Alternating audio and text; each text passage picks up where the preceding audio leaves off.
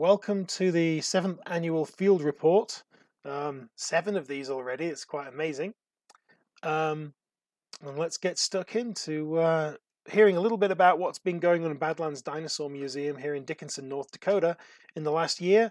And then also, of course, lots of information from our field work. In fact, so much I've barely managed to cram, I don't know, 2/3 of what we've done in here this year. So before I start, please consider donating at dickinsonmuseumcenter.com. We've actually changed our website recently, but that will get you there. It's all rerouting. So we do rely on support from various different people who we very much appreciate. So a little outline of what I'm going to be talking about. I'll introduce a few of the people here, talk about some of the museum news, and then talk about discoveries from fieldwork. That'll probably take about 45 minutes. And then we'll switch over to a live section. So I'll put you on a camera and we'll be showing you stuff that's in collections, answering questions, all that kind of thing. So this slide's got a bit bigger this year. This is our various paleo staff, contractors and interns here at the museum. And some of us are here today doing the presentation. So there's me in the top left, and then top right, my wife, Dr. Liz Friedman-Fowler. She's at Dickinson State University. She's a professor there. Amanda's our preparator in the bottom left. And then Kelsey, she was our intern this summer. So she did a great job working with visitors to the museum and doing all sorts of activities for families, that kind of thing. Steve is our preparator in the lab. He runs the lab and all the volunteers that go there. And then Anna Marie was our contractor. She was helping us do a whole bunch of preparation, getting some more of these specimens prepped. So we actually have a lot of new things that have been cleaned up that I've got to get out and exhibit. And I also wanted to say a big thank you to all of our volunteers. I do have a list of the field volunteers at the end of the talk, but these are our volunteers who are currently working in the lab, and there's some really great people there. And they've been really helping plow through some of these fossils. So if you want to volunteer in the lab, email me, denver.fowler@dickinsongov.com, or visit our website and find our volunteer pages and come along. And we have so many fossils to clean up of all different skill levels. We're getting some of our volunteers are getting really skilled now too, so they work on some of the most difficult stuff. It's really good, really good. A little unusual. In conjunction with Dickinson State University, we're going to be offering a new class at DSU in spring, so January 9th to May 7th. This is called Evolutionary Paleobiology. So this is a live online discussion class. It'll be in classroom for local students who take it, but online for non-local students. It's open to anyone worldwide, and there's no prerequisites for the course. So these are transferable credits, 2 of them you can transfer to your institution. This is part of a new we're trying to get a paleo program running at Dickinson State, and so this is kind of a first step in that. As credit, it's $670 total for those 2 credits for people from the Western United States, and then the out-of-state or international fee is $810. And it's half price for auditing that class. And if you're interested in that, if you email Dr. Liz Friedman-Fowler, you can see her address there, elizabeth.friedman@dickinsonstate.edu. This is hopefully this will be an exciting new class. There's a bunch of people already on the course, and it's open worldwide. Hopefully, be part of a affordable paleontology track biology degree. Okay, so what's going on in the museum? Well, I've been doing a lot of 3D printing, so we've been very lucky to have these 2 3D printers chugging along, and that's been really good for us to get new exhibits up and new specimens and new specimens, new skulls, things to take to schools or to show people who visit the museum. So there's a selection of things that I've been printing there. We're also using the 3D printers to reconstruct some of the specimens that we've been collecting, including some of those tyrannosaurs. So part of that Tyrannosaur project, here you can see Amanda using one of our 3D scanners, the Revo Point Mini in this one. And she's scanning the jaws and, in fact, all the skull bones from the B2 Tyrannosaurus sisyphus. That's the holotype of Daspletosaurus wilsoni. So the plan for this is to get all these 3D scans together. I've just sent them to our 3D artist, Justin, and he's putting them together, and he's going to sculpt the missing bones, which is basically the brain case and the back of the lower jaw. And then we'll be able to 3D print a complete skull of Daspletosaurus wilsoni to have on exhibit next to the real fossils. And hopefully we should be able to print out some little versions of these skulls, and they'll be able to sell them in the shop. So I think they should be quite popular. I know I'll have one on my wall. Anyway, we've also got some great new lab equipment.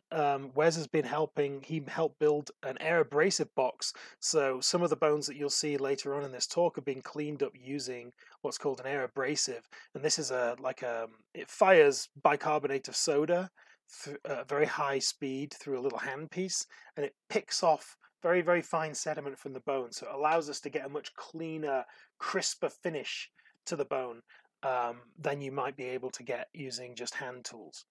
We've also just recently got a couple of new microscopes. Well, they're second-hand microscopes, but a couple of microscopes in the lab, which Steve is very pleased about. And that allows us to get, obviously, up close with the bones and really see better what we're doing. So we have a few more microscopes in the lab now. Really cool. New fossils mean visits from researchers. So Paleo Royalty Tom Holtz visited us this summer and took a look at some of our Tyrannosaur material, and also helped us identify some of the bones from little raptors. So that was really cool. Very, very cool. So onto the field work and some of the results. We do field work in a couple of different formations. We work in the Hell Creek Formation a little bit.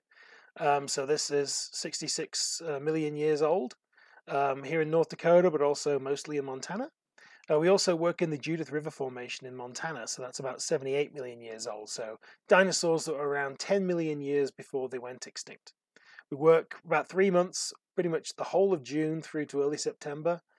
And we work on public lands. So we have a few different land management agencies we work with, specifically the BLM and the Bureau of Rec. And then this year we also did some work on Montana state land. So the Judith River Formation. 78 million years ago, this is what North America looked like. So if you look over to where Montana is, you can see there's a little bit of land and an awful lot of sea, because the Western Interior Seaway split the continent into three. The purple that you can see on this map of Montana is the Judith River Formation, and we work across the northern parts of that. So 2 or 3 different spots in that purple we've been collecting for a number of years. So this is kind of what, I think I've used this slide before, but this is what the Judith River looks like, and here we are prospecting, looking for new sites. So typically what we do is we follow up a bit on previous year's sites, dig big excavations that we've got permits for, and we prospect for new sites. We look for new things. So Jack's Bone Bed, the first big dig. So back in 2020, Jack Wilson found this site, and there were lots of bits of bone sticking out. It's a very large, sort of 100 feet or more wide, ancient channel sand. It's in the Judith River. And we went back in 2021 and we started to dig in. And then in 2022, we dug in some more. And this was a pretty big excavation. We got about 240 bones out of all different kinds. We had tyrannosaur bones, lots of duckbill bones, but in fact, just about everything we've had come out of this bed. Sometimes you get a bone bed and it's just one species. In fact, we have a bone bed that I'm not talking about this year, called the Bighorn bone bed, which is basically just one species. Whereas Jack's bone bed here, this one is lots of different species. So in 2023, we decided, since this was such a good site, we were going to really go to town on the overburden, and we spent 2.5-3 weeks clearing overburden off the top of the site. So go bigger or go home. It was big last year, but it was even bigger this year. And it was a lot of work, and we had some really dedicated, hardworking people digging there. And just on the right-hand side of that picture, you can see a little surprise that was waiting for us one morning. We went down. We usually leave the shovels there instead of carrying them all the way back to camp. And we lifted up one of the shovels, and sat underneath was this little rattlesnake.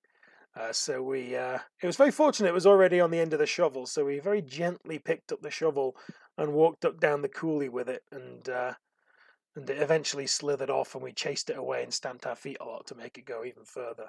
But something you always got to look out for at these sites is rattlesnakes, because we had mice at this site too, and the rattlesnakes love the mice. So every time you lift a tarp off the site in the morning, you have to check for snakes and mice. So this year, um, I have a few photographs of bones in the ground. There's a lot of brown on brown, I always say. It's quite difficult to see what you're looking at, but we had a lot of large duckbill limb bones at the site. And so here we have a couple of, I think, tibiae, so shin bones of duckbills. This is a photograph of Liz and Danny and jacketing some of these really huge limb bones.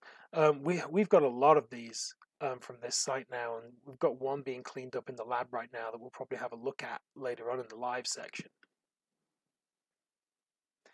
Now this is quite interesting. This was on one of those limb bones. You can see quite clearly there's three parallel grooves just below the brush there. Should have put an arrow on this slide, but there you go, I didn't. So those are tooth marks. They're tooth marks from Tyrannosaur. And in fact, we find quite a lot of tooth marks on the dinosaur bones that we collect in the Judith River. Pretty much all of them we can attribute likely to be from tyrannosaurs. So they're pretty cool when we find them. So we always check very carefully the bones, especially after they've been cleaned, to see if there's any tooth marks. And we have a few people who are very interested in working on some of these that we've collected. So yeah, most of the large bones that we find are from duckbills, and specifically, we think most of them are from these lambeosaurines. So these are the duckbills that have big crests on top of their heads. We also have very small bones from this site from duckbills. I've shown a few in previous years. These are almost hatchling size. They're very, very small babies. So again, everything from this site. Now, towards the end of when we were digging there, we were moving some of the big limb bones that had been extracted, and we came across this. And this is part of a jaw. It's part of a maxilla, an upper jaw, actually, of a duckbill. So, I believe. So we're really excited because it means we had multiple limb bones and parts of the pelvis, probably all from the same large hadrosaur individual, and then there was a skull bone with it. So we're very hopeful that actually this is the single individual, and maybe there'll be a partial skull there. The limb bones are cool, but the skull can really tell you what you're looking at. So some other things that come from that site. This is a beautiful little crocodile brain case that came from the bed this year. We're going to have somebody look at that fairly soon. This is a tiny little theropod, a little raptor claw that came out of one of those gravelly beds. I talked about those a bit last year. Originally we thought this was possibly a parietal from a raptor dinosaur because it was covered in a lot of sediment. And when you find these things in the field, you don't dig them out, you don't expose them very much. You try and leave them in a block of rock as big as possible so it can be cleaned up properly in the lab. So we sent this back to the lab and it was cleaned up, and I was dead excited about it being a raptor brain case, and it turned out to be a complete turtle skull. So there you go. Field identifications are not always all that great, but it's a beautiful little skull, and this is now being studied in Arizona by some of our colleagues down there. So yeah, I said I thought it was from a raptor. Well, I thought it was from one of these raptors called troodontids. And if you watched our stream last year, you'll remember that we got a whole load of bones coming out of this site from a troodontid. We have the shoulder blade, we've got some limb bones, we've got neck bones, back bones, part of the skull, parts of the hands. It's quite amazing how much we've got. And this is totally scattered through the site. There's no predictability about where these bones are going to turn up. But we keep finding them. Anytime we see a very fragile piece of black bone, we're very careful around it. So we found a few more this year. I've got some that are clean. Deanna's cleaned these. So this is a metatarsal 3. I'm not 100% confident that this is from the troodontid, but it's about the right size. It might be from something like an oviraptorid a senagnathed, I should say. But it is metatarsal 3, so it's the middle of the toes on the foot. And then we've also got another neck vertebra. This is actually the third neck vertebra that we've collected now of the troodontid. And this year we got the coracoid. And I thought, oh great, now we've got a scapular coracoid. We've got the set, right? We've got the whole shoulder. Well, I just went into collections and I tried to stick them together.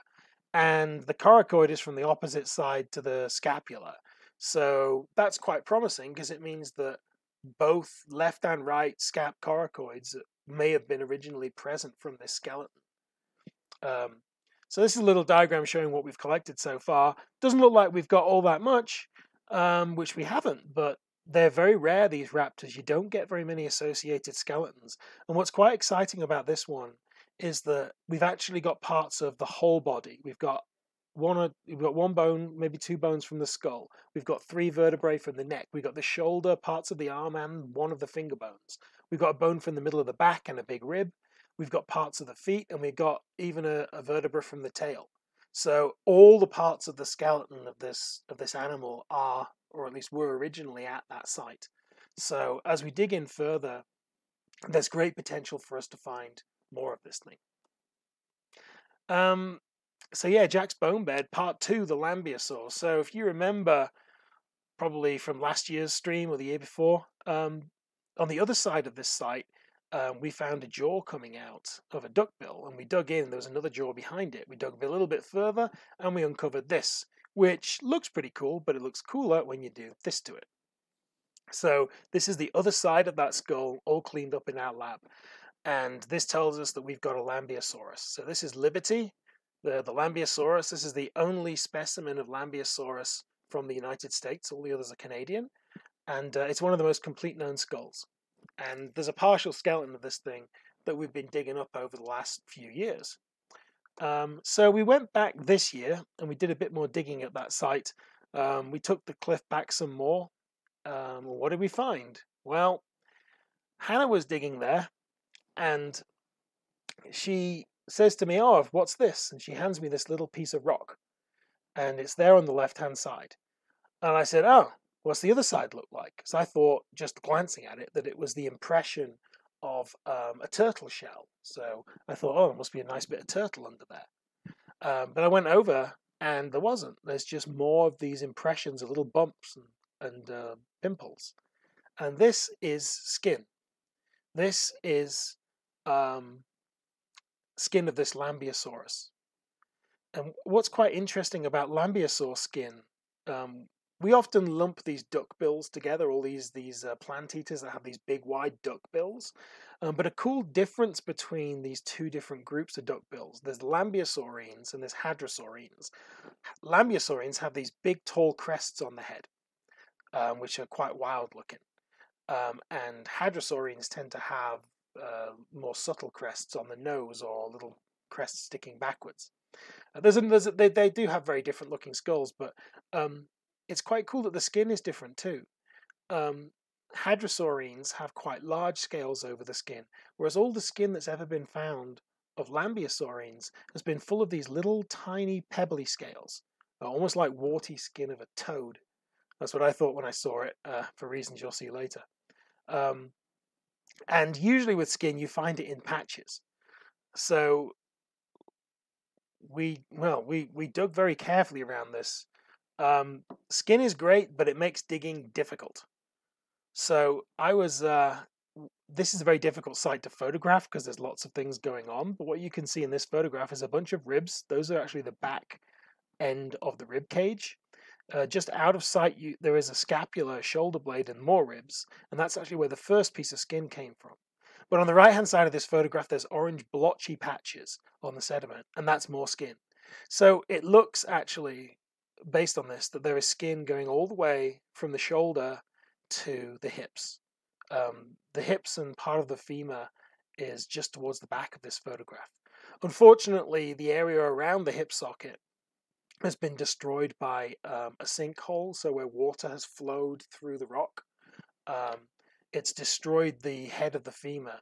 But what's cool is the femur goes down and articulates at the knee with the tibia, and that articulates down at an ankle, and that's as far as we got.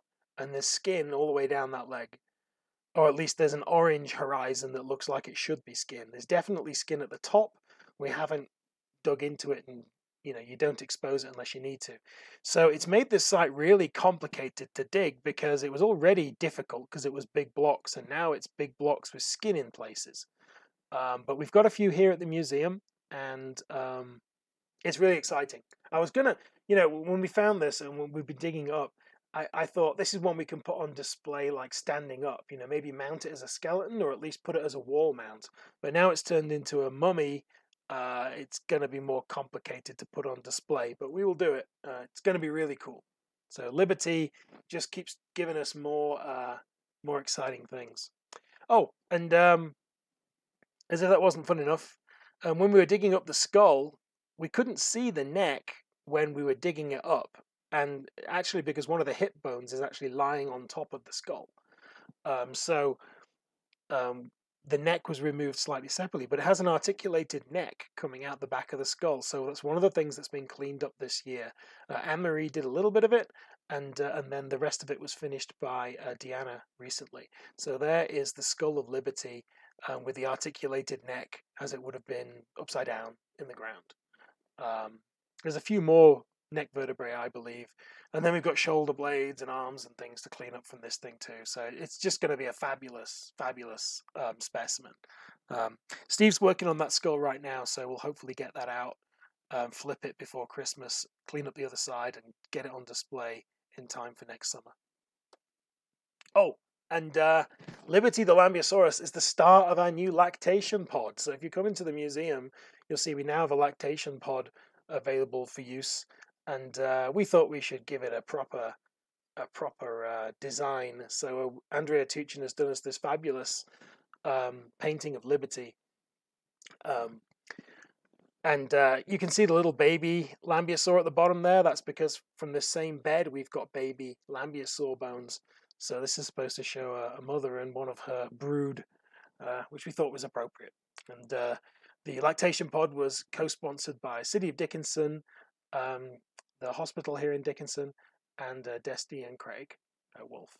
So something to see. It's a beautiful piece of art, and it's huge, huge too. We'll use that, and you'll be able to buy postcards and things like that too. So Jack's Bone Bed is a super site with tons of stuff coming out. But of course, we didn't just work that one site. I think I'm only barely a quarter of the way through my slides. We also prospect for a lot of new sites and new things to find. So me and Andy, there's Andy Heckett there on the left. He wanted to see some rock, so I was taking him down the coulee, showing him some of the sites that we were looking at, and looking for new things. And we looked at one of these microsites, and we were wandering along from there, and we were standing on top of this hill, and we were both looking down, and we saw this rounded blob, and it was like, is that what we think it is? And he's like looking at me, and I'm looking at him. And, when you see a rounded knob like that, you think it could be a skull of a pachycephalosaur, or it could just be the head of a femur. And I've thought I found them before, and it's been a head of a femur. But we dug around, and lo and behold, it was the dome from a little pachycephalosaur. A beautiful, perfect little dome. So it's actually from a pachycephalosaur called foraminocephaly. I don't know how many of these have ever been found in the US. There's a few of them been found in Canada, and they were named fairly recently. So we actually got a young pachycephalosaur skull from the same coulee here a few years ago. We've been collecting pieces of that ever since. It's quite a lot smaller than this, but that's a Stegosaurus. This one's foraminocephaly. So it increases the number of species that we've collected from this area. In the top left corner, you can see the little foil coating that we gave it, and you can see two pieces of rock. On top left is the dome itself, and the bottom right is actually the piece of sediment that was underneath the dome with a little bit of concreted sediment in it. That orange blob is actually a natural cast of the brain cavity. So that's basically a natural cast of the brain of this dinosaur. So that's quite cool. We collected that to go with it. We also prospected a little bit in the Hell Creek. So here's Steve digging up a Triceratops maxilla. So this is an upper jaw of a Triceratops. This is what it looked like cleaned up. I think Wes cleaned this one up. I might be wrong. Um, but yeah, what's cool about this is it's got a little injury. You can't really see it from the on the left-hand picture. That's all those grooves are the tooth sockets. That's the inside view of the jaw.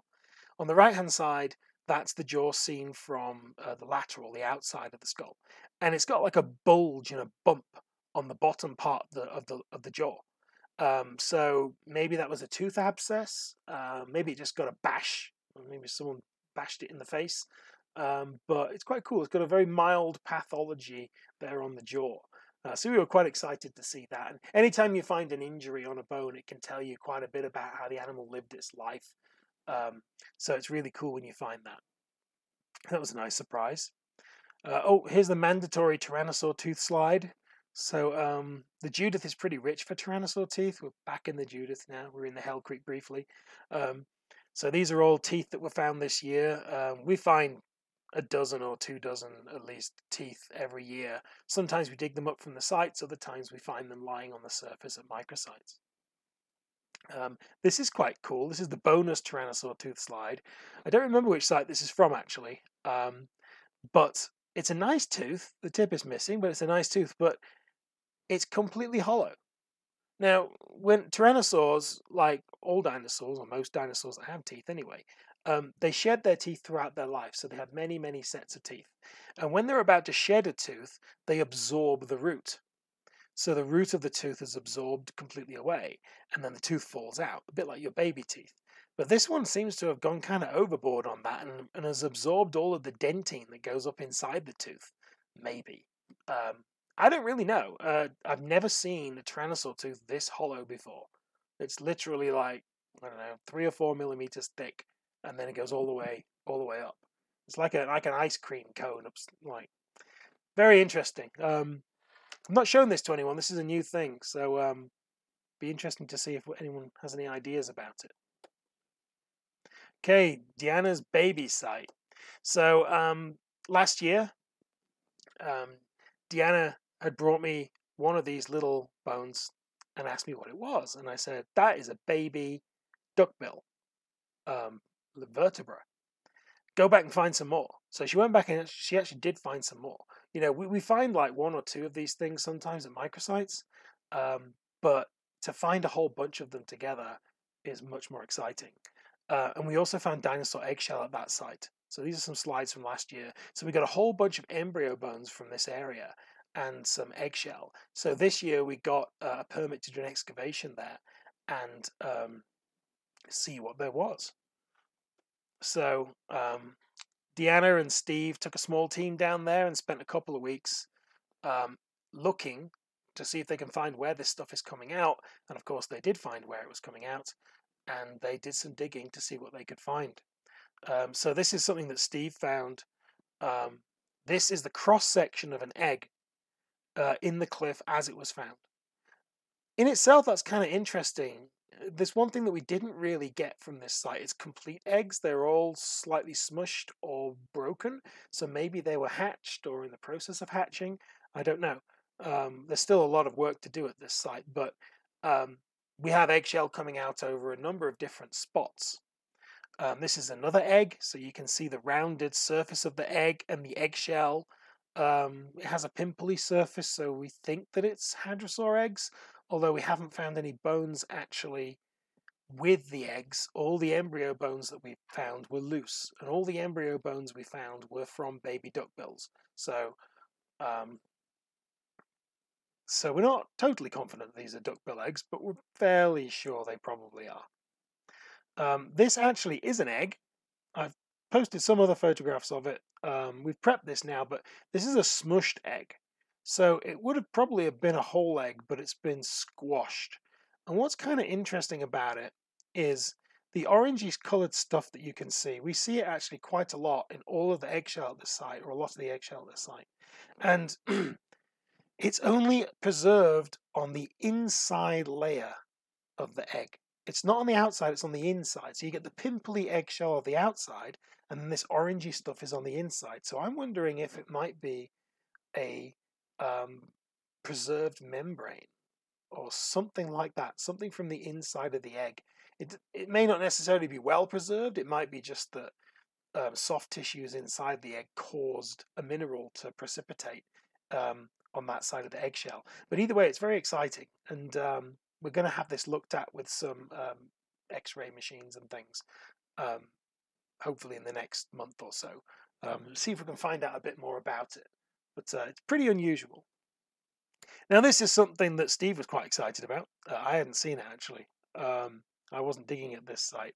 But what is this? This is like a blob in the cliff, right? Well, there it is, looking a bit less blobby. Um, this is actually a burrow, we think.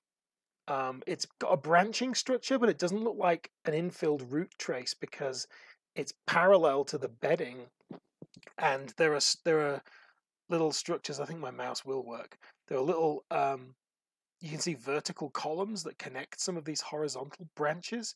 So it seems consistent with the burrow, and it's got what looks like might be scratch marks preserved on the inside. So obviously it's an infilled burrow. Obviously it's not a hollow tube. It's been infilled with a harder sediment, or it's concreted that way, which has been good for us in terms of its preservation. What's interesting here is that many of these egg sites, they're in what we think of as relatively well-drained areas. If you think about where you might choose to lay your eggs as a dinosaur, you wouldn't want to lay them in a swamp where they're going to get surrounded with water because they'll drown. The embryos will die. So these areas where we tend to get nesting sites tend to be a little bit inland or upland, with well-drained, well-formed soil horizons. And if you've got a well-drained, well-formed soil, those are also places where other animals live, and you can burrow into them because they don't flood. So it's quite interesting that it's not just, this is a very small burrow, so it may be something like a mammal, a lizard, or something like that. But we're finding dinosaurs in burrows now, all over the world. That's something that if you come to our museum, maybe I'll show you some of our stuff that we've collected that we think are dinosaur burrows. But they're always from these well-drained environments, these inland environments, places where you're not going to get flooded and drowned if you live in a burrow. The next site is Rod's Duck. So this was named after Rod Olson, who found it, who passed away last year. Back in 2022, he found it in 2021, and we dug it in 2022. This is part of the tail, and if you saw the presentation last year, you'll have seen this slide. So this is what there was. It's actually most of a duckbill that's quite small. It's a young Brachylophosaurus here in the Judith River. So on the right-hand side of the site is the articulated tail, a hind limb that's mostly articulated, and then you work your way along, and you've got a rib cage and all the back, and then just as you're getting close to the skull, it all goes to pot and the thing gets disarticulated. No neck, and a scattering of leg bones. So it looks like maybe it was preserved in a river in a channel sandstone, so maybe there was a flow taking bones towards the left of this picture. Which is north, I think. So what we did is we went back this year and we dug a little bit further to the left in this picture to see if we were lucky and we'd find the skull. So Liz led this dig, and there were some more bones that were found. There's a rib there you can see on the left-hand side. There are some other bones. I think there was like 4 or 5. But they dug a very big hole and didn't get an awful lot out of it. So we think that site is closed now. No sign of the skull, unfortunately. But some of those bones that we collected in 2022 have now been cleaned up in the lab. So here on the left, you can see what is a complete arm. We actually have the other parts of the forearm to go with it, but there Steve had arranged it for when Rod's family visited, actually. And then on the right-hand side, you can see parts of the feet and the lower leg, and some ribs and other bones as well. And they're beautifully preserved. The sandstone is very soft and very easy to clean. So there are lots of nice bones from this spot. One of the things that's happened, Rod collected an awful lot of fossils, and he collected a lot of nice things, or a few nice things, from the Judith River. And in spring of this year, his son Brent, you can see in the picture there, brought Rod's collection over, and donated it to Dickinson Museum. And there's some cool stuff in there. I know that some people are very excited to come here and see some of the specimens that Rod collected. I'll show you this one because I have photographs of it. It's pretty cool. So this is the end of a metatarsal of a tyrannosaur from the Judith River. It's pretty big, so it's from a big tyrannosaur. But, you know, bits of metatarsals, bits of tyrannosaur leg bones, you do find them every now and then. But what makes this one very interesting are these grooves and pits on the bone. And these are tooth marks. These are tooth marks made by another tyrannosaur. So this is more evidence of cannibalism in tyrannosaurs.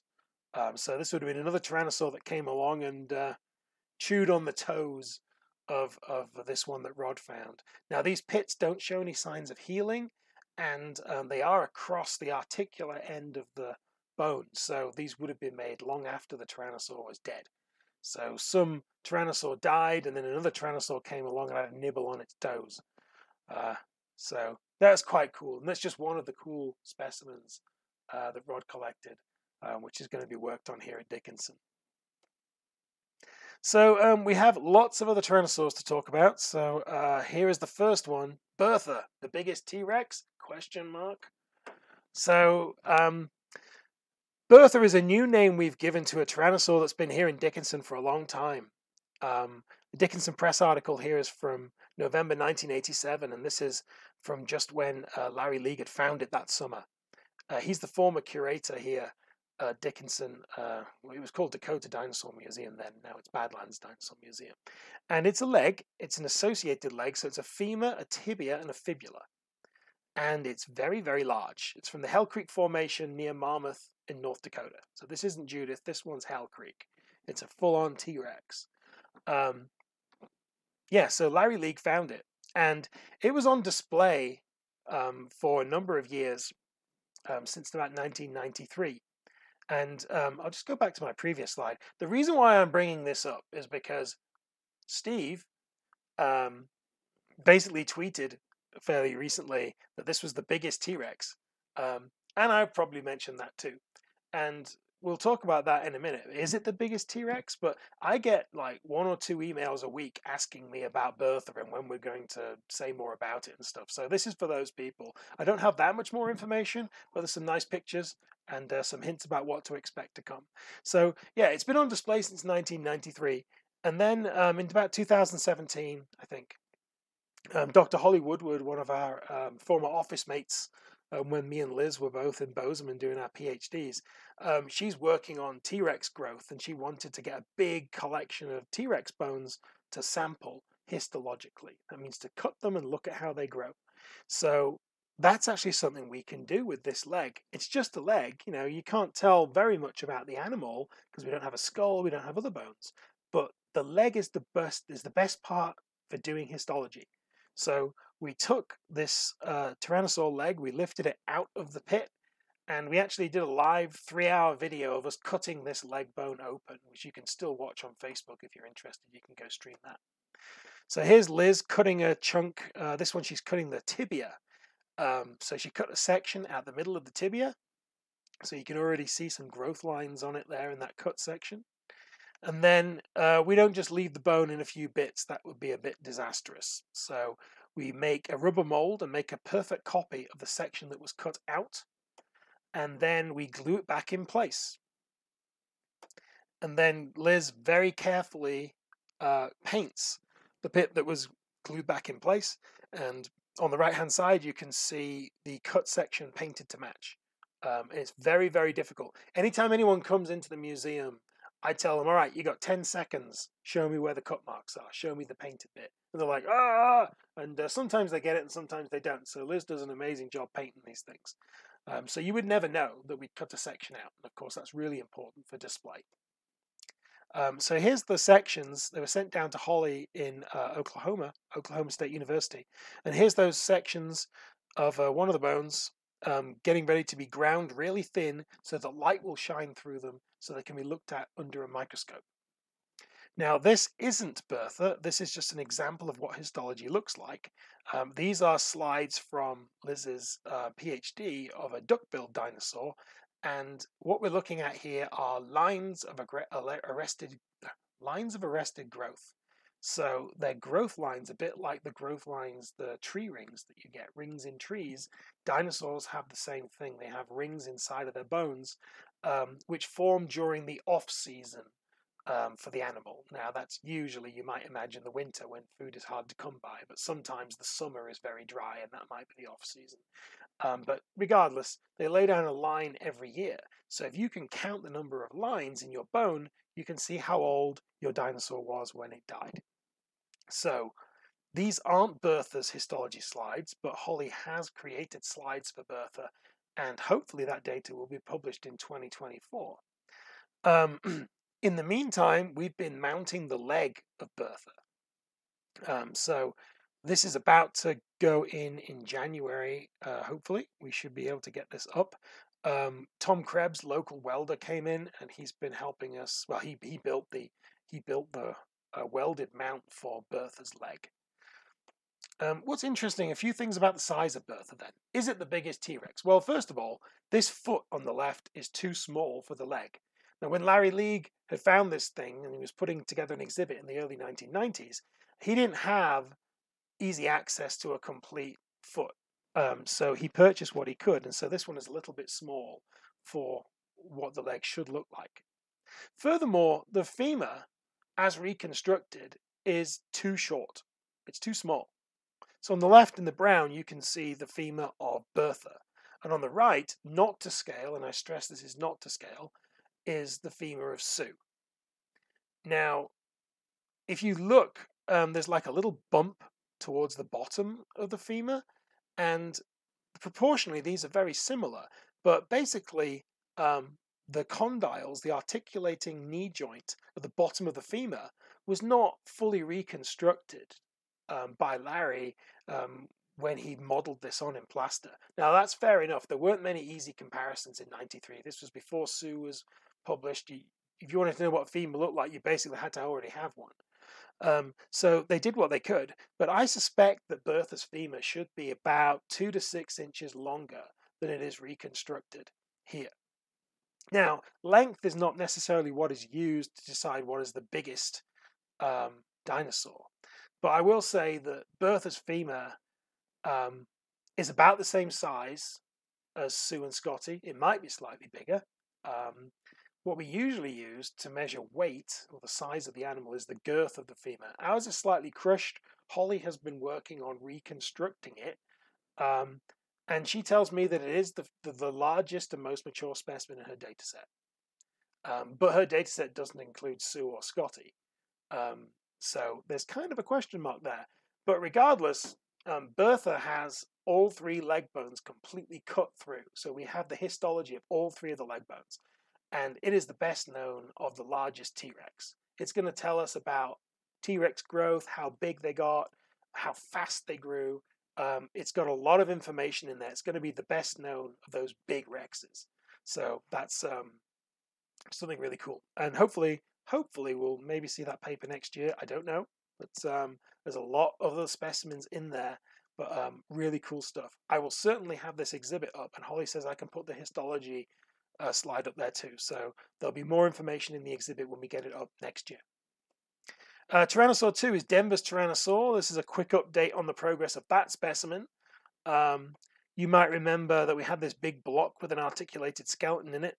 Well, we helicoptered it out in 2020, I think, 2021 maybe, 21 I think. And this is what it looks like currently. So we've been working our way in. You can't really appreciate how much rock has been removed from this photograph, especially in the bottom left corner. There weren't any bones right there, but the rock has been removed. So we're progressing. You can see an articulated tail. The rest of the tail is actually already clean and on display.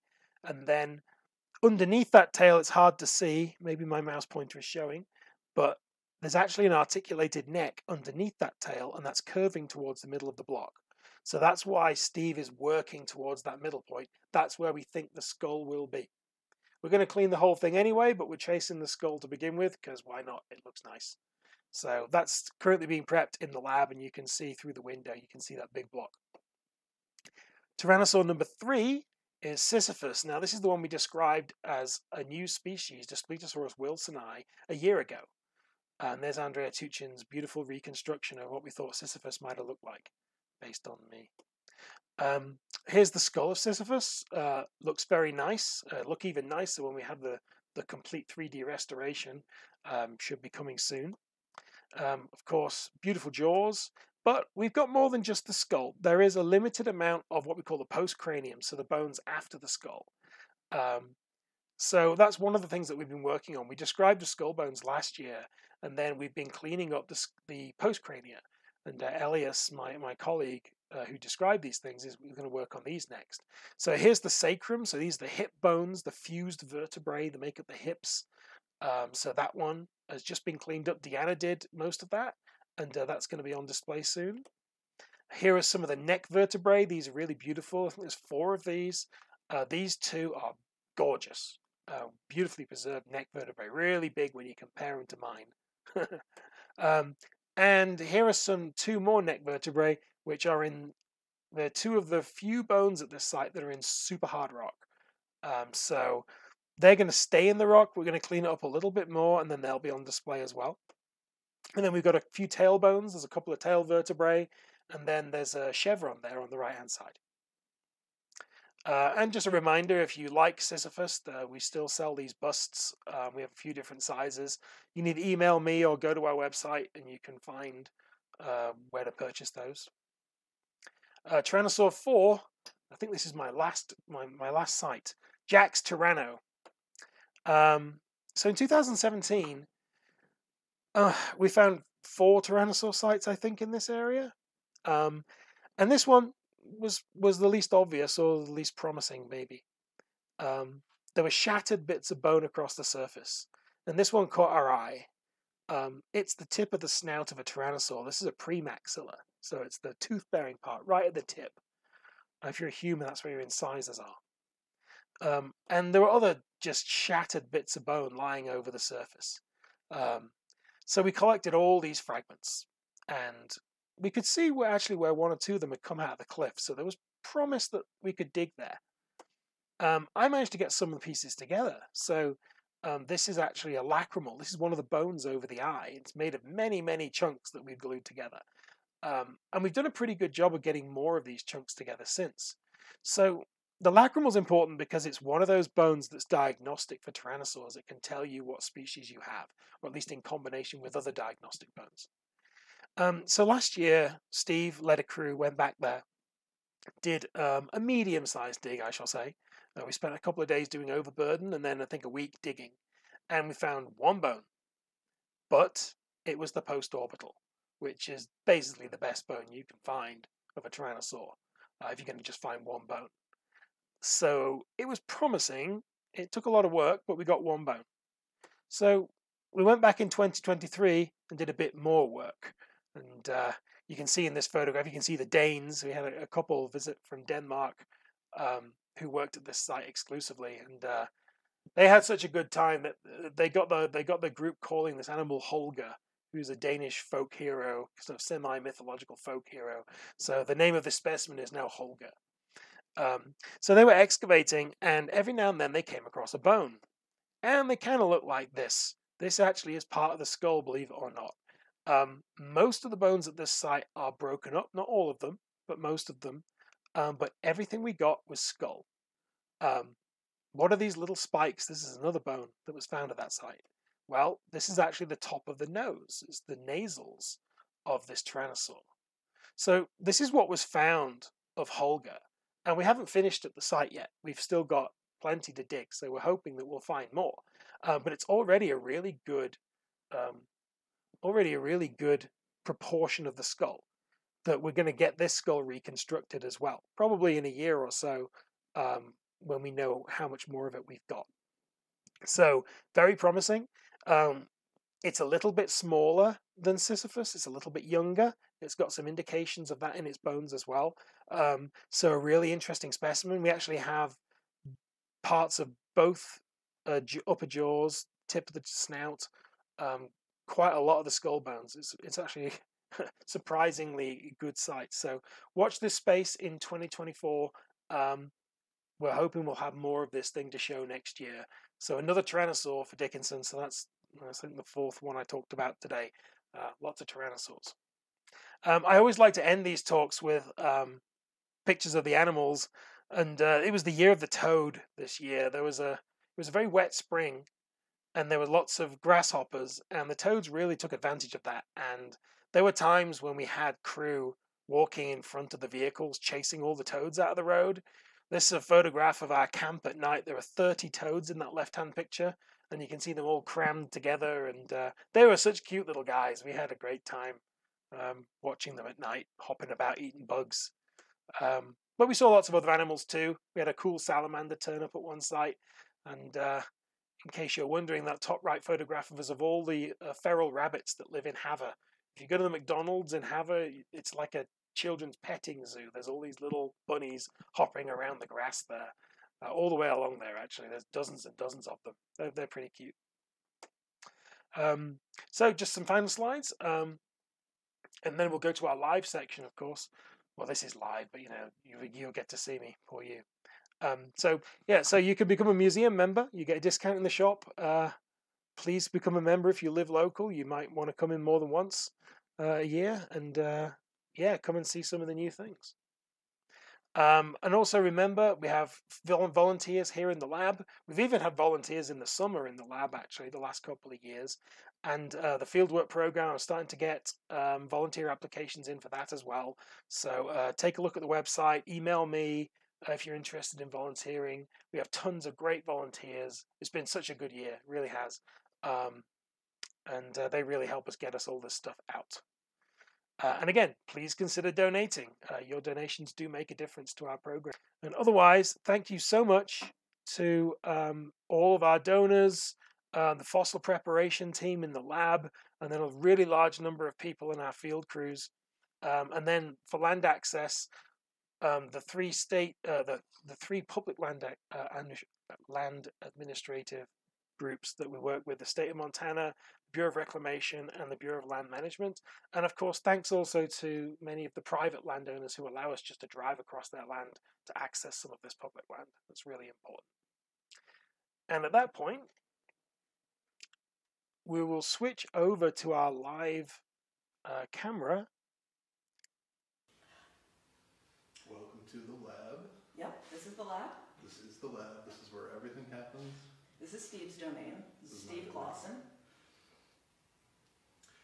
Yes, I am the lab manager here at Badlands Dinosaur Museum. We're hoping to give you just kind of a full tour of what's going on in the lab, and then we'll work our way into collections and see stuff that's been prepared this summer and in the spring. Oh, if you want to start pointing things out, I can aim the camera. Absolutely. Let's go right here. This was a topic in the presentation. So Sisyphus postcrania, they are all done except for this block. This block has two of Sisyphus's cervical vertebrae. Once again, Sisyphus, our holotype, Daspletosaurus wilsoni. This has a little more work to go. There's still some matrix on these bones, but we're going to leave them in the rock, kind of using the rock as a pedestal, and it'll be a nice museum piece for display. I want to turn the camera to this microscope here, because I'm really excited about all the new microscopes we've gotten. Microscopes are key to really good, thorough, detailed fossil prep, and I find that once you get a volunteer on a scope, they don't want to stop using it. So it's good that we are fully populated with scopes, so nobody has to fight over them anymore. Right here, there's some microfossils from Jack's bone bed in prep. These were taken out of a jacket just today. Yeah. You know, the action continues every single day.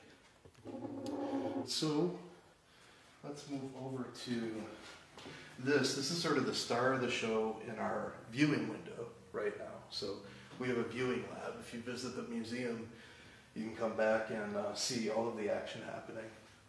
We hide almost nothing. At least we don't intend to hide anything.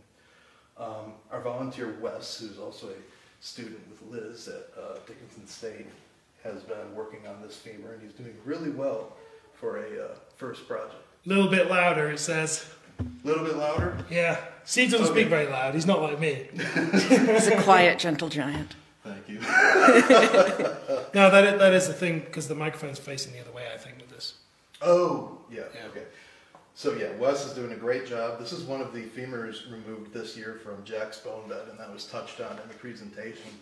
I wanted to give Liz the chance to say a little bit more about Yeah, this you're going femur. to try to lift up Yeah. the camera and get more of a whole view of the femur. So this is a hadrosaur femur, duckbill dinosaur, from the other side of Jack's bone bed. So it's not from the Liberty Lambeosaurus. We think it's a second individual. So we have both legs of this one. So this is the bottom part of the femur here. This is the knee joint. Down here, there's the condyles. And then the head of the femur is up here still in the rocks. This is the upper part where the hip goes. And then down the middle, we have a lot of places where muscles attach. So the main one you probably can't see because it's all the way on the back, but I'm touching it right now. Don't worry about it. But that is where a big muscle attaches to pull the leg back and help them walk. But we know there's other muscle attachments too. This area right here has a weird texture to it. You can see how the rest of the bone is very smooth, and then this is strange kind of elongate bumps. And so that rugosity there, that roughness, represents a very strong muscle attachment point. We also have a beautiful hole right here. Beautiful, perfect little hole. And you might think, oh, it's just shaped just like a tyrannosaur tooth. No, it's not a bite mark. This is natural. All bones have them. So this is called a nutrient foramen, and this is where the blood vessel enters the bone. There's a couple of different spots where they do it, but pretty much all long bones in your body have one major hole somewhere on the shaft of the bone that is the main supply of blood for the bone. And your bones are what make your blood, your red blood cells, your white blood cells. It's all produced inside the bone marrow. So that's why we need a really good blood supply on all the bones, especially something this large. This is a big duckbill. It's a good size. Yeah, definitely for what it is, for sure. Yeah. Happy to get these big limb bones cleaned up. This one's almost done, and we have another one ready to go right after it. Yeah, we both femora are lying right next to each other, and then we've got the rest of the legs and arms as well. So what we're hoping is that next summer when we go into the hill, we hopefully are working our way towards the pelvis and the rest of the vertebrae. And then if we're really lucky, skull on the end, but we don't want to get ahead of ourselves. But it's just really cool that this bone bed now has 2 associated Lambeosaurus individuals and all of the other cool tiny little things that we're finding. So Speaking of tiny things, let's switch over on this. Yeah. So this is another project I'm working on. This is cracked open less than a month ago, mind you. This was found, I believe, in 2018 and taken out in 2019 by Denver and Jack Wilson. So this is most of a skeleton sans skull head, unfortunately, of a Champsosaur from the Judith River. This is from our work area in Hinsdale, near Hinsdale. It has a neck as well. The neck vertebrae were collected in the field. What you're looking at, I don't know how well you can see this, all of these parallel tubes here. This is a gastral basket. So this animal is being prepped from the underside. So this is his belly, essentially. And just to the left of that, you have an articulated arm. So you see the radius on the ulna and then all of the fingers there.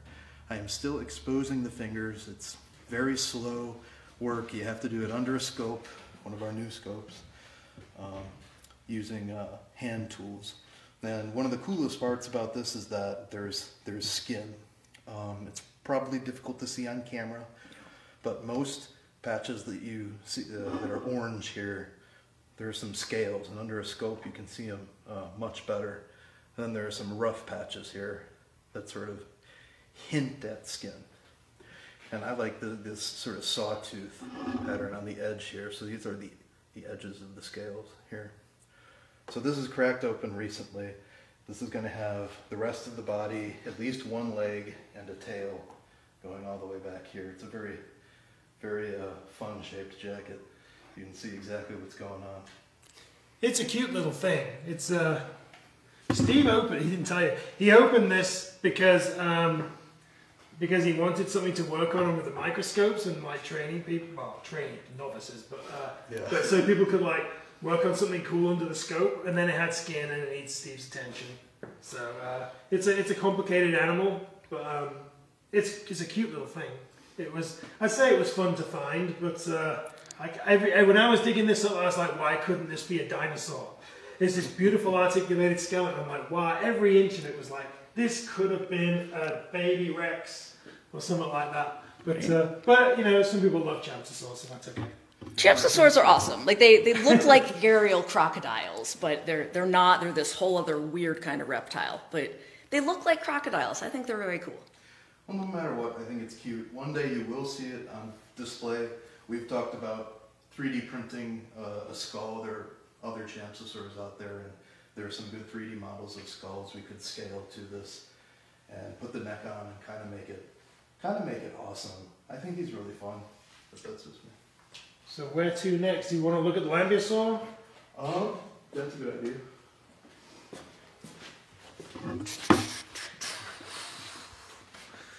So here we are at the back of the lab. I know you can hear a little bit better when the microphone is... Hey look, it's like having a selfie stick. What could possibly go wrong? Yeah, so this is the Lambeosaur skull. Steve has been working on cutting away the jacket at the back here. Right here.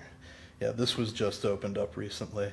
What I'm trying to do is reduce the size of this jacket, the jacket that's still around the skull. That's going to make it easier to make a cradle for the skull, so I could flip it and then work on the other side. We are going to get this through a CT scanner soon, and the CT scanner only has a certain radius that it can accommodate. So I'm trying to make a cradle as tight as possible. And right here, you see a bit of that hip that Denver was talking about. Part of its hip floated on top of the skull, and that's the ilium there. The skull is flipped over here. So this is the part of the animal's head that was lying in the sediment before it was buried. Always the better side preservationally. The neck is right here. There are about 4 neck vertebrae here, with some parallel tendons I'm not sure are associated, but there are 1, 2, 3, 4 ribs as well. Pretty cool. So you want to look at Holger.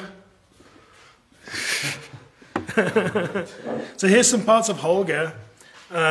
This is the 4th Tyrannosaur, if you like, the one that we talked about at the very end. So when these were being found, I was told, like, oh, we've got a splenial, oh, we've got a denary. Turns out it was mostly a maxilla that had broken up into multiple pieces. But there are lots of other bones, as you saw, of this thing. So these click actually together very nicely. Like these bits actually fit on. So these were found a couple meters apart. This is an ancient break, but it goes all the way up here. Yeah, that's it. Yeah, there's the fit. So one day we will have this sealed up and glued together, but we can't do that until we know that we don't have this piece. If I were to glue this now, that would lock out any potentials for gluing this piece in. And we actually have a lot of little sort of 1 and 2 inch chunks with large foramina on them that are basically parts of the side there that you can see snapped away. So as those are cleaned up, we'll get a better idea of where they fit. And we actually have the same part, the anterior part, the front part of both maxillae. So both upper jaws are represented, and both are actually broken up like this as well. So, this has far exceeded my expectation for the site. After last year when we got the post-orbital, I was like, well, if we get one more cool bone like that, it'll be worth it.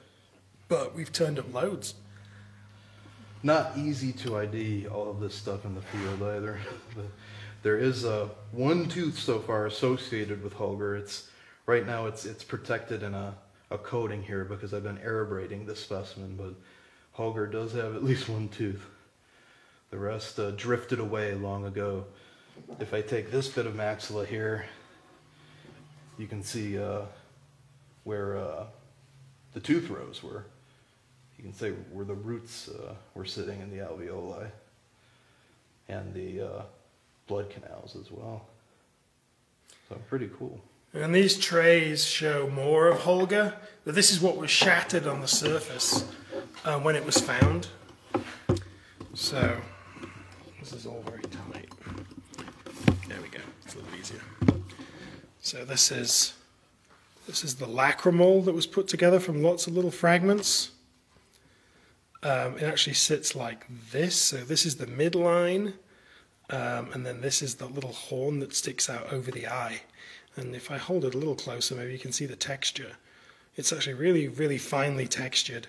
It's a really cool bone. And there's more of the lacrimal there. So this piece, which is in many fragments, is from the bottom of the lacrimal where it touches with the cheekbone. So there's probably a whole lacrimal originally was at this site, but it's broken up. So we're hoping that we can get some more of it together. And the rest of what's in this drawer, or in this tray, is parts of the cheekbone, the jugal. So it'll go together, hopefully, maybe, depending on how well Danny works on it. But she's been really good at getting some of our other specimens together that are in many pieces. There could well be more of it in the hill, too. It's worth saying.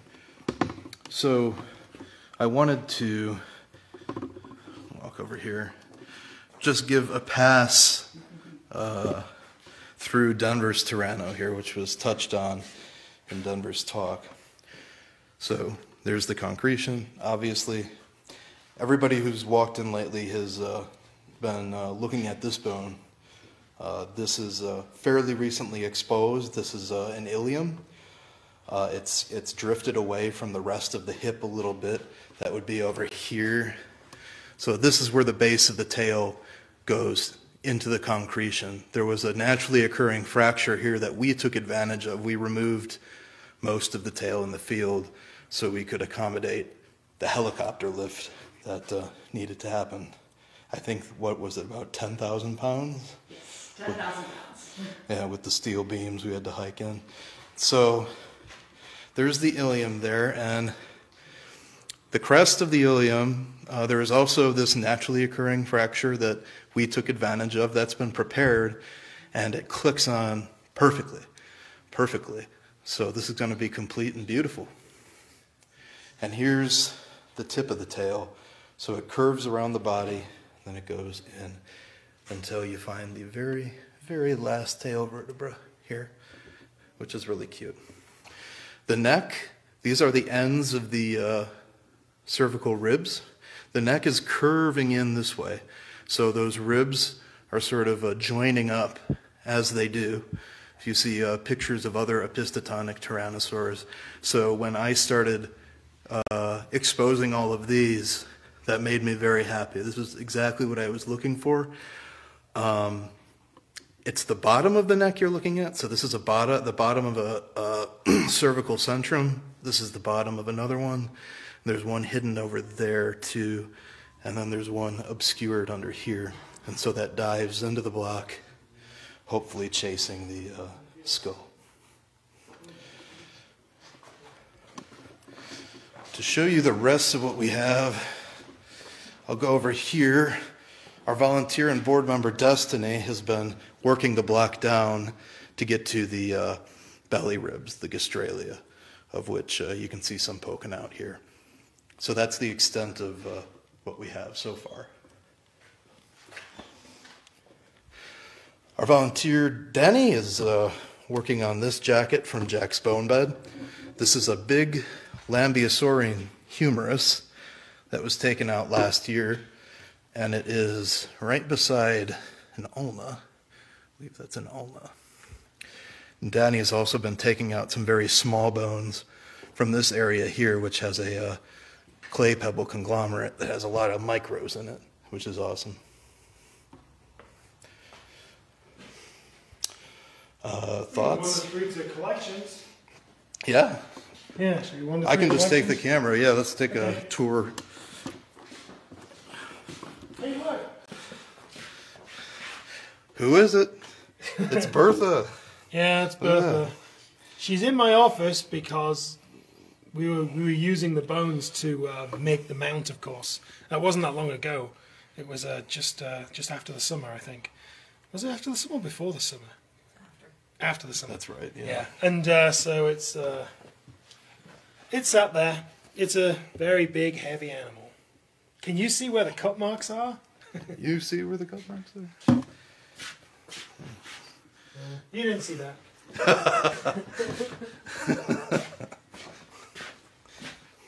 Okay.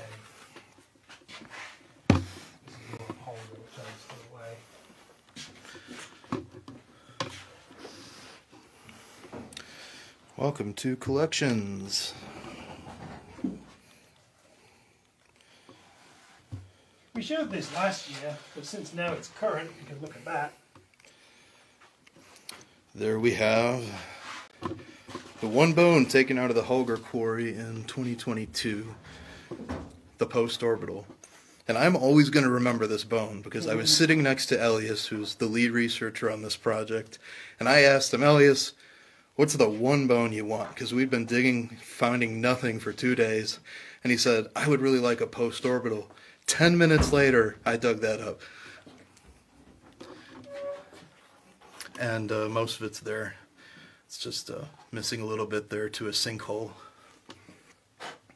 It's got this lovely horn on it. Great texture. That's Holger. The bones are beautifully preserved. It's just here and there you have bits and pieces of things. Ooh, that's a good one. This is the nasals of Holger. So I'll rotate them a little bit so you can see them in all their glory. Now, the cool thing about the nasals is, now it's broken off at this end, but we actually have the bit that fits there. Yeah, I use it. It's currently being 3D scanned. So this piece would fit here. So if I turn it around,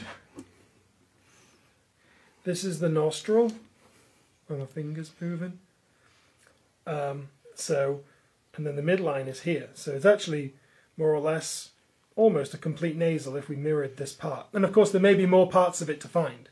But what's cool about nasals is that in mature tyrannosaurs, they're rough and pitted, but in the slightly younger ones, say the subadults, they're actually quite pointy and spiky. As you can see in this one too, they're very spiky too. So Holger is a little bit younger than Sisyphus. It's also from a slightly different stratigraphic level, so we're not quite sure if the differences are, well, what to attribute them to. They could be stratigraphic, it could be that it's a different chronological age, it could be that it's different on genetic age, it could be a different species. So here's the inside, you can see the sutures. Yeah, isn't that pretty? Yeah, it's pretty. This specimen is brought to you by our new air abrasion setup. It's, it works wonders on these bones. So here's the post-orbital again. It's just so pretty. Really well preserved. you should see the 3D scans of the post-orbitals. They look really good too. They're really impressive actually. What else we got? Is the crocodile. Well, let's do a little tease here. Yeah, there's the crocodile. There's something else back there. So this is that crocodile brain case from Jack's bone bed. Really pretty. Where's the rest of its face? That would be a good question. Maybe it's further in the cliff, because this was fairly near the back of where we were digging this year. So maybe there'll be more of it. We seem to find quite a lot of crocodile brain cases. We have another couple of them that are quite nice. So there you go. This is all recently prepared stuff. So I mean, you know, some of these photographs of things that I've been posting are very, very recent. I don't know if we ever showed this. Joel, did you ever show this? I'm not sure. We may or may not have, but it's good for a rerun. This is a cool specimen. Steve can tell you about this because he dug it up. But Amanda found it. I should say that first. Yeah, Amanda found it. This is at or near our Bighorn bone bed site in near Hinsdale. So this is Judith River again, ceratopsian lower jaw, probably Centrosaurus. It's the best bone from the entire bighorn bone bed. It's true. Because it's ceratopsian. This was just almost fully concreted. It took quite a while to get done. I'm proud of how it came out. There's a lot of specialized techniques used just to preserve the enamel on this guy, but I'm very happy Amanda found it because it gave me a challenge. One of the things that's really promising about this specimen is that all the teeth are there and intact. Like, if you remember before, we showed a picture of a Triceratops maxilla that Steve found, and we can show you that in a minute. But that one, all the teeth have fallen out, and you can see all the slots where the tooth go. So that's been rattling around the river a while, and it's fallen apart. Because the teeth are in this, there's always potential for more of this skeleton. And this particular bed where these things are coming out, we have at least 5 individuals of Brachylophosaurus from this site. This is, of course, a Centrosaurus from the same site, but or a Centrosaur. But they tend to be a bit scattered, so you sort of get them in the same sort of area of the bed, but the bones do move around a bit. So we might expect to find more of this at the site, just maybe 3 meters away. That kind of thing is typical there. So it'll take us a while to get to them, but I suspect there's going to be more. In fact, I know there's at least one more fragment because we found it, but it had gone down the cliff many years ago. But there is more of this, hopefully. It could even be from the same individual as the horn that we actually named the site after, the bighorn bone bed, although that was about 20 meters away. Yeah, bighorn bone bed became a joke because we thought it was going to be a ceratopsian bone bed based on the horn, and then it was just hundreds of duckbill bones. So that's a good specimen for us. I passed this box by, and this is worth a mention. We're actively working on Liberty's postcrania, and so that's pieces of the ilium that Deanna's finished up. So that ilium will be pieced together soon. All of these things are happening active every single day. I can grab that Triceratops maxilla. Yep.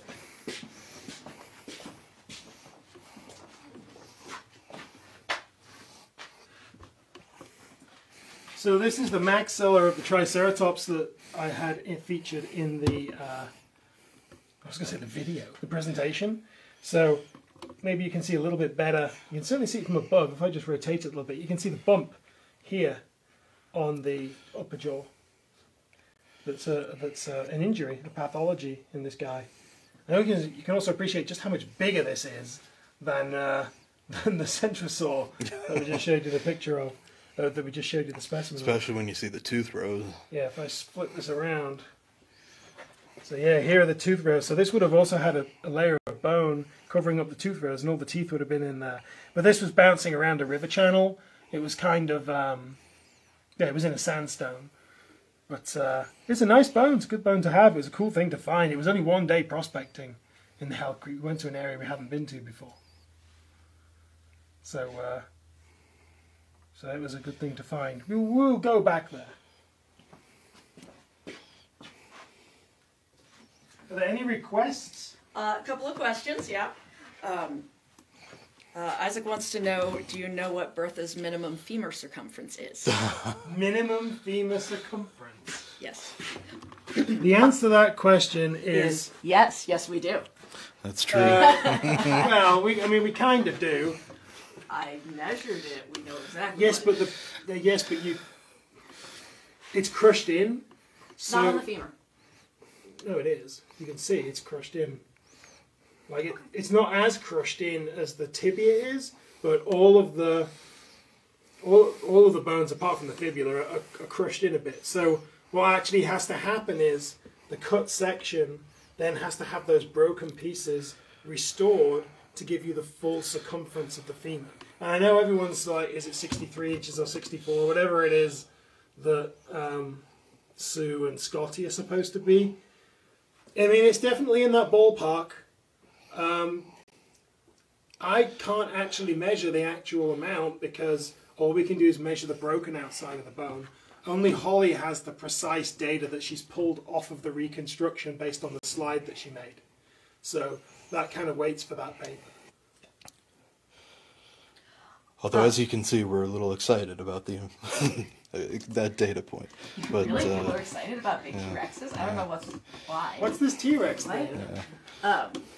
People are also interested in pathologies. Do any of the Tyrannosaurs have pathologies? Oh no, where's the? You should go back and see. Let's let's take a visit once more. Holger.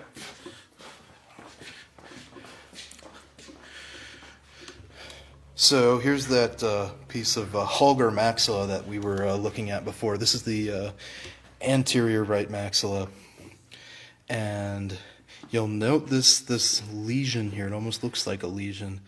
So the idea is at one point in time there was a bite here and it healed, but there weren't doctors in the Cretaceous, so they couldn't help you heal, and it healed pretty badly. And there are other Tyrannosaur specimens known with bites in almost the same place.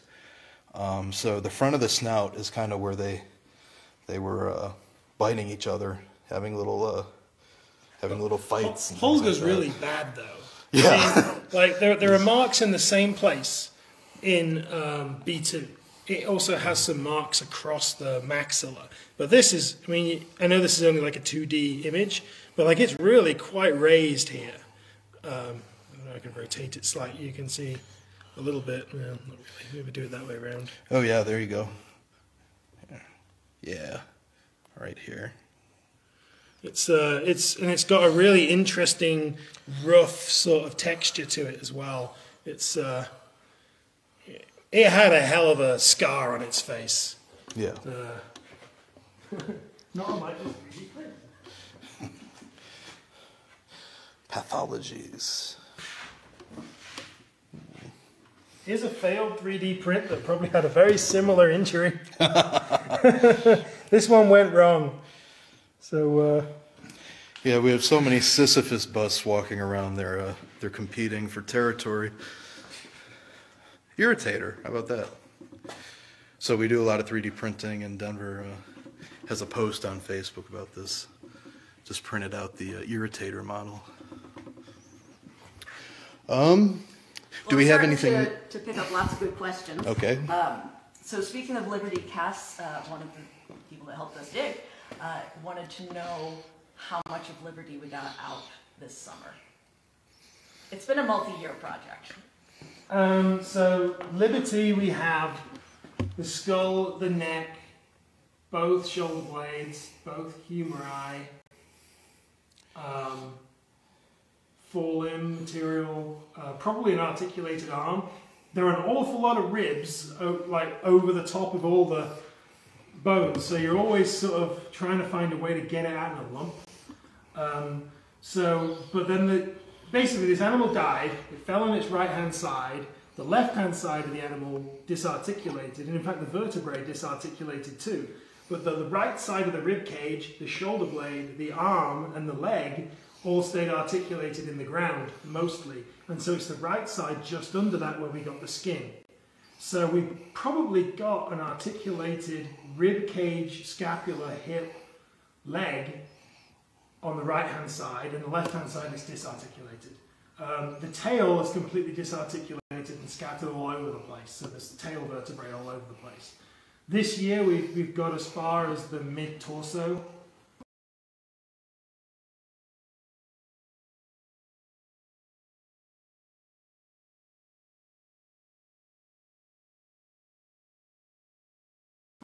So the leg still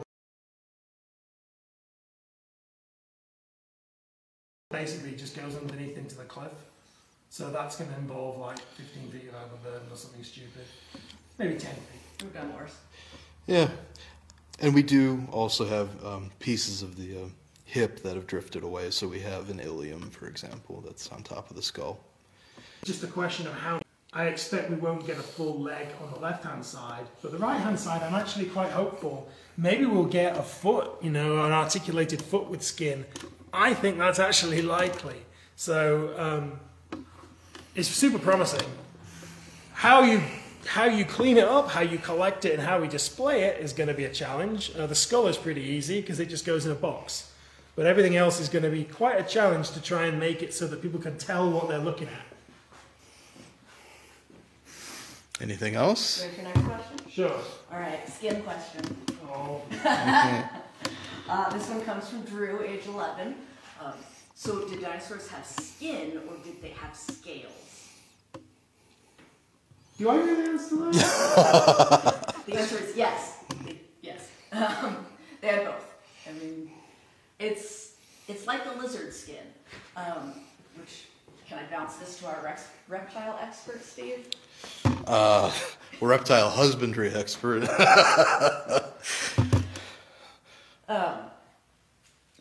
It's both. It is skin, but there are roughened patches that are scales. And depending what kind of animal we're talking about, sometimes there's even bone under the skin. So there are some lizards that have little bits of bone under the skin, and there are some dinosaurs, like ankylosaurs, that have little bits of bone under the skin. The skin itself can have bumps. Do you call those bumps scales? Well, people can debate that a lot.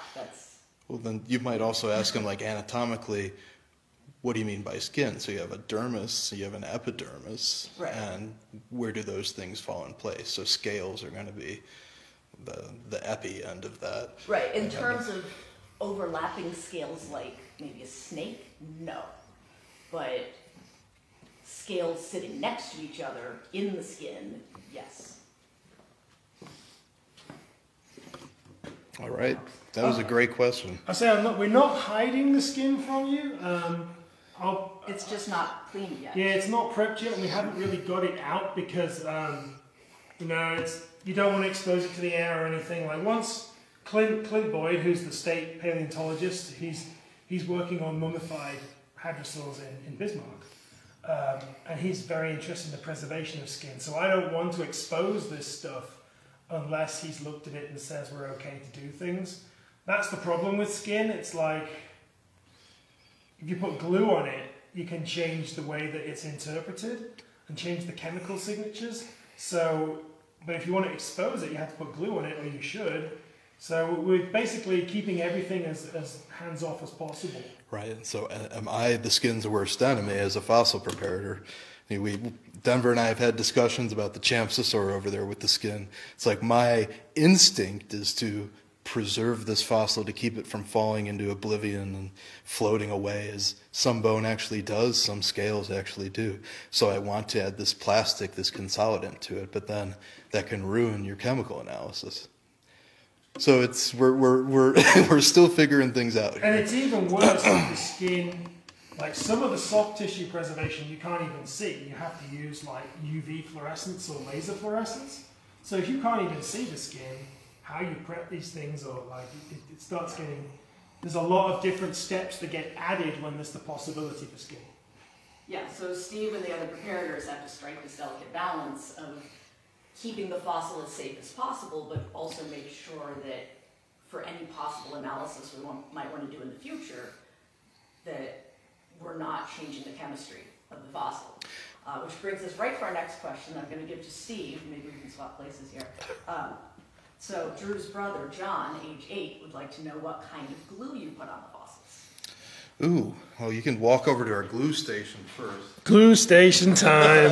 All right. So most of what we use every single day, if I cut to the chase, is a solution called paraloid B72. Some people call it acryloid B72. It's the same thing. These are basically just clear plastic beads that you throw into acetone. The beads dissolve in the acetone, and then when you apply the acetone to a fossil, acetone has a really high vapor pressure, so it evaporates really fast, and it leaves behind the plastic. So now you have a plastic that is both coating the bone, and it gets into the trabecular bone. That's soft and spongy, and it makes it rigid. That's why we call it both a glue and a consolidant. And as scientists, we really like this glue because we call it a reversible adhesive. So all we have to do is add acetone to it, and then we can get rid of the glue again if we need to do something like add a piece to it or do some kind of analysis. We have other glues that we use in, I call it the forbidden, I hesitate to say emergency situations, but glues that are permanent. So this is an example. This is a Paleobond. Paleobond comes in a variety of different types, so this is very liquidy. This is the penetrant stabilizer. You hit a fossil with this, give it a number of seconds, maybe a minute. it is solid. It is, nothing is ever moving anywhere again, basically, unless you use brute force.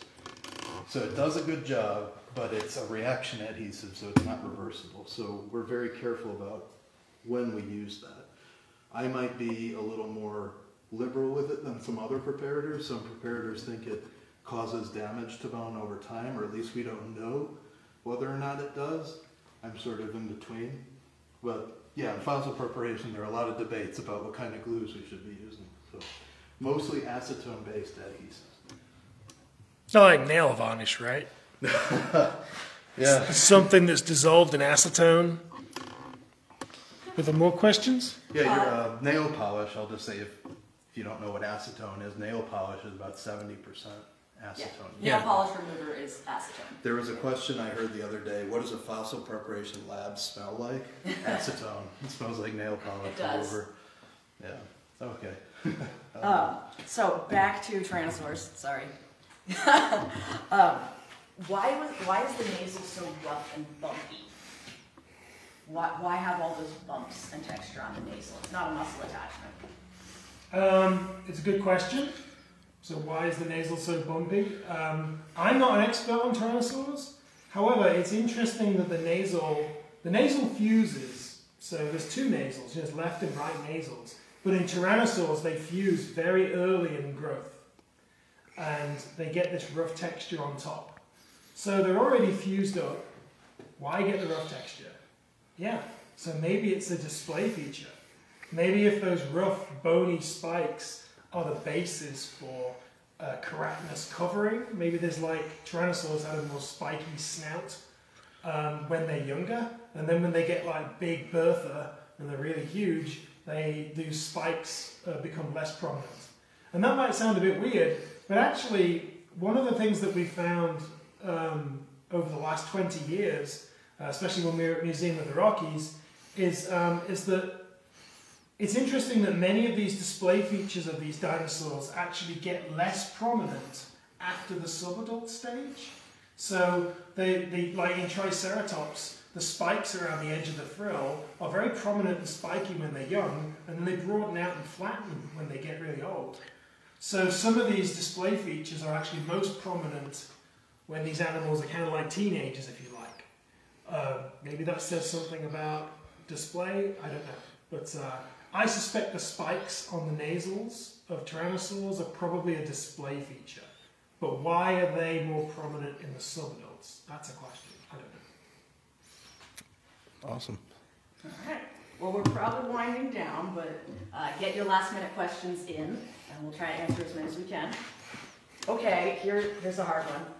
How many different types of dinosaurs are in the museum's collection? I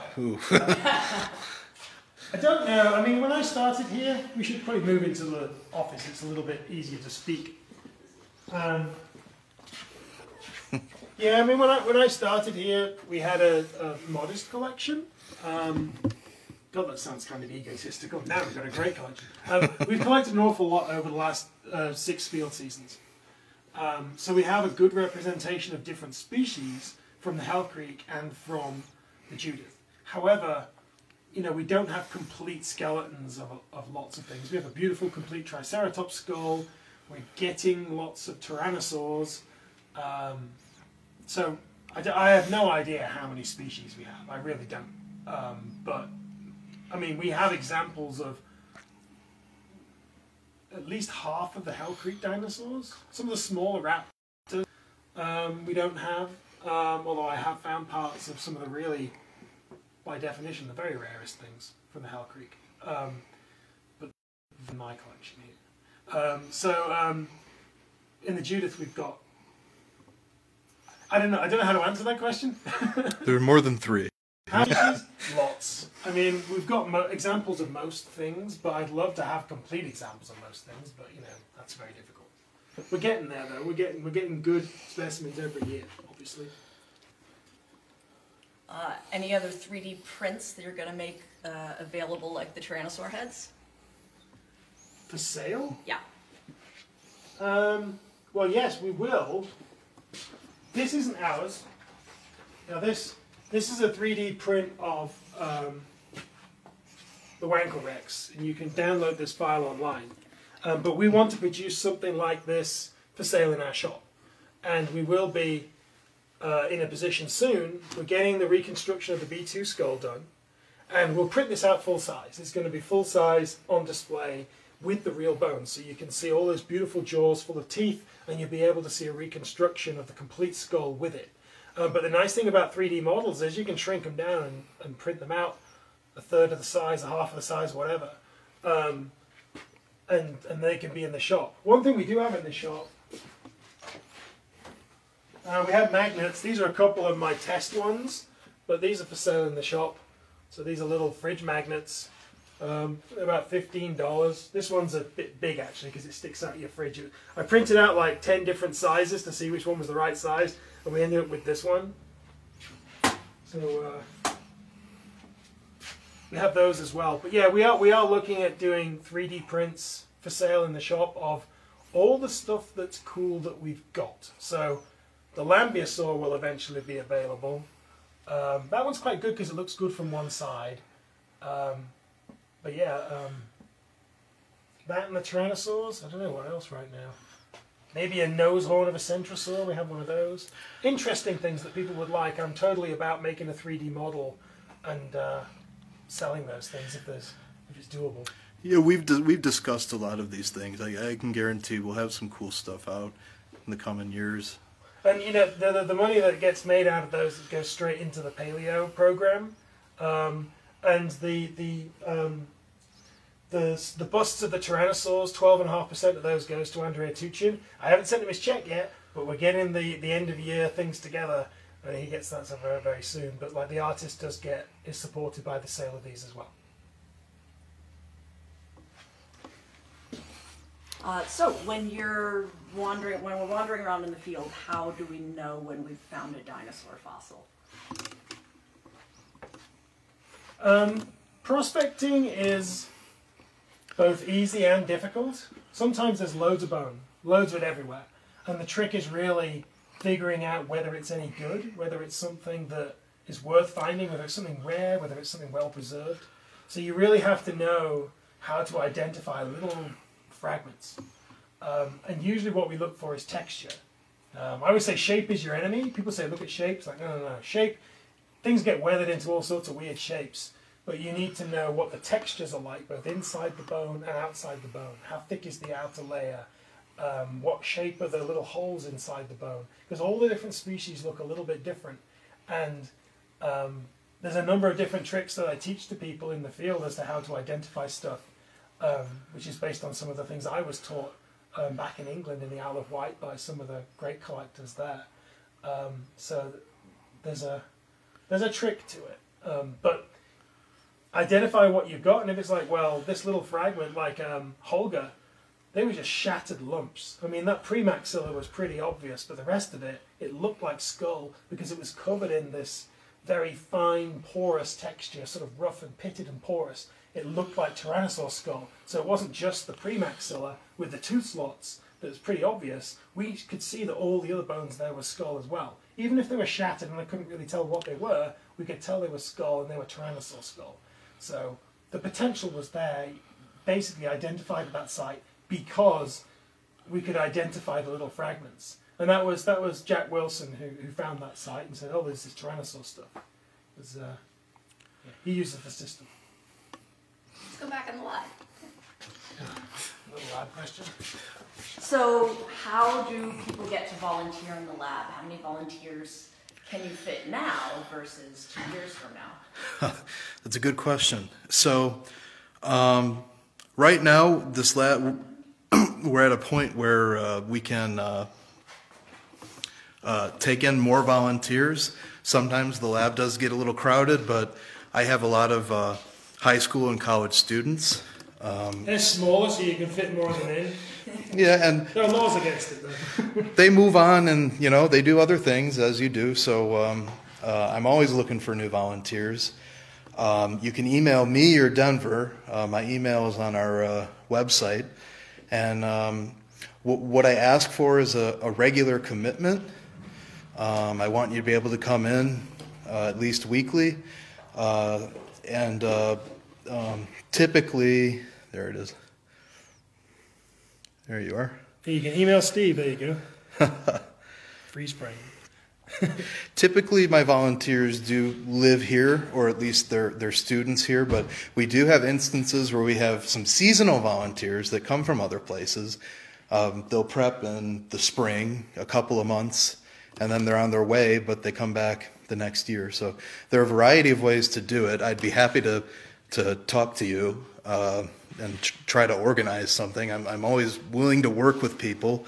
And we have other ways to volunteer here too. It's not just fossil prep. We can do collections volunteering and other things. So, I mean, Amanda's been spending a lot of time doing 3D scanning recently because we're trying to get all these models together. But she also works with the beautiful fossils. When Steve and his crew are finished cleaning up in the lab, Amanda gets to play with them in collections, put them in the boxes and arrange them in the drawers and then that sort of thing too. So some people like sort of that side of things. You don't have to get covered in dirt. You can work in the clean. Well, I say clean. The cleaner part of the museum. And then there's, if you want to learn, I know there's a few people who want to learn the 3D printing. And so similar, like I think I mentioned at the beginning, the course that's being offered at DSU. The facility here at the museum has a lot of different aspects of paleontology that certainly some of our volunteers from the university want to learn everything about paleo. And there's a lot to learn here. I won't say everything, but we do 3D scanning, 3D printing, various prep. We've got some of the latest tools, all sorts of things. So there's lots of different aspects of paleontology that people can learn coming to the museum and volunteering and being part of this. Open the bottom left cupboard over there. The bottom left cupboard. Yeah, just a quick. Those are all in there, the latest tools. Those are boxes full of air scribes that are the cutting edge, mostly Zoic Paleotech tools. So that's a box that has the relatively new Velociraptor 2. There's also a microjack in there. There it is. It's a very new, really nice air scribe. And we have a bunch of stuff like this. We have all the classic air scribes too, lots of different tools. And if you are able to commit hours and you have good manual dexterity, you're not going to break things and drop things and things like that, then we can teach you how to use these things. So if you're interested in the lab, email Steve. If you're interested in fieldwork volunteering, email Denver. And if you're interested in college classes, email me. Yeah. Like Denver mentioned earlier, this spring we're going to be teaching an evening, fully online paleo discussion class. We're going to read a lot of evolution papers, mostly dinosaurs, not all dinosaurs. We'll talk about anything people want to talk about. So if you're interested in joining an upper level paleontology discussion group, it'll be Tuesday evenings. It'll be a lot of fun. So get in touch, and hopefully that's a success, and then we'll do them more. Slightly different topics each time, different times, try and catch different time zones around the world. Yeah, I mean, I think between the university and the museum, there's a great potential for collaborating and creating a program. I think there's a lot of people out there who want to do a paleontology program. We have the biology program at the university already. We have great paleo facilities here and at the university. Liz has got her histo lab running. And then there's a number of other evolutionary biologists there at the university too. So, and it's a very affordable university. So I think there's people who are interested in that kind of thing, especially courses that can be done remotely. Anyway, too much revenge. Email Liz if you're interested. I think it's great potential. We're super excited about it, and it's going to be in the spring. It's a while since I've been involved in a discussion class, and I like to argue, so it'll be really cool. And we've already got some of our volunteers here in the lab. They're going to be on that course. It's going to be great. All right, so last question. It's not a T-Rex question. Oh, good. How many Mesozoic mammals do you have? We don't have many Mesozoic mammals, but we do have some.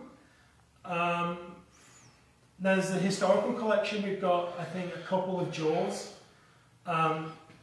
When I was working in the Hell Creek on the American Prairie Reserve, we found an associated, it's not brilliant, but it's an associated skull of a Didelphodon. It has parts of both lower jaws and parts of the upper jaw, but those are on loan. being studied. They're not, they're not complete. They're not as amazing as some of the other wild specimens you'll see, but there's not many associated didelphidons out there, so that's one of those. And when we have a beautiful little jaw we got from the Judith, actually. It was one of the first things we found in the Judith, and then we never found another one. I think you got one this summer, right? We have one at the egg site, a nice complete Campanian mammal jaw. Yeah, we keep our eyes open for them. I mean, I found a few in the Hell Creek over the years when I was at Museum of the Rockies, but we've not found too many. But we got, I don't know, let's say 5, something like that, 5 or 6. We got more lizard, I think, than we have got mammal. But we do collect a lot of that very small stuff. We've got a bunch of bird remains, micro remains. We do get, we collect quite keenly. All right. Yeah. Okay. So is that? Well, I guess. Hope we answered lots of questions. Obviously, this is the live part. You can message questions to the webpage or whatever if you've got things you want to ask. Otherwise, thanks for joining us. Thanks for watching the presentation. And we'll try and do more of these kinds of live things because they're great for our local TV channel. And I think they've been popular when we've done them in the past. So whenever we come up with something interesting, we'll try and do a live stream. And I'll get Steve to shout, I promise you. That's me, by the way. All right, well, thanks very much, and goodbye. Goodbye.